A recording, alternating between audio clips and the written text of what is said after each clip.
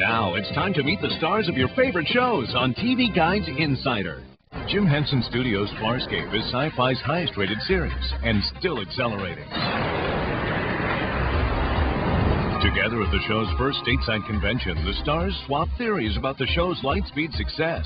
What makes Farscape different is that it's essentially a character-based show, and at the same time, it's very edgy and irreverent, and at the same time, holding tight to the classical traditions of sci-fi television and film. Science fiction generally draws in a much more intelligent demographic, and on this show, because of the connection with the involvement of Henson, people who love imaginative pieces are drawn to it as well. How great to be able to turn on a show and have that sense of fun on television without someone trying to give you a great big thesis on what the world should be. And I think that's what Farscape really does for us. It really does for its viewers. They can come out and they can say, I'm beat.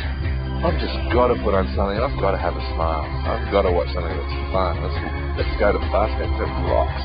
That alien makeup is enough to give any actor a case of the blues, but for some aliens, this is actually a good thing. It is interesting working with all those characters. The first day of working with one of the characters in prosthetics with contact lenses in their eyes was bizarre.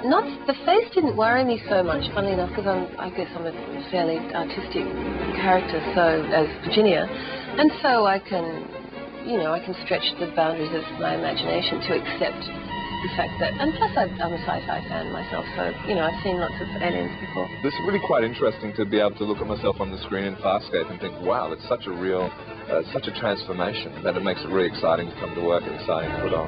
It makes the hours incredibly long, but tough and fun. Next, Farscape fans meet their heroes up close when the Insider returns.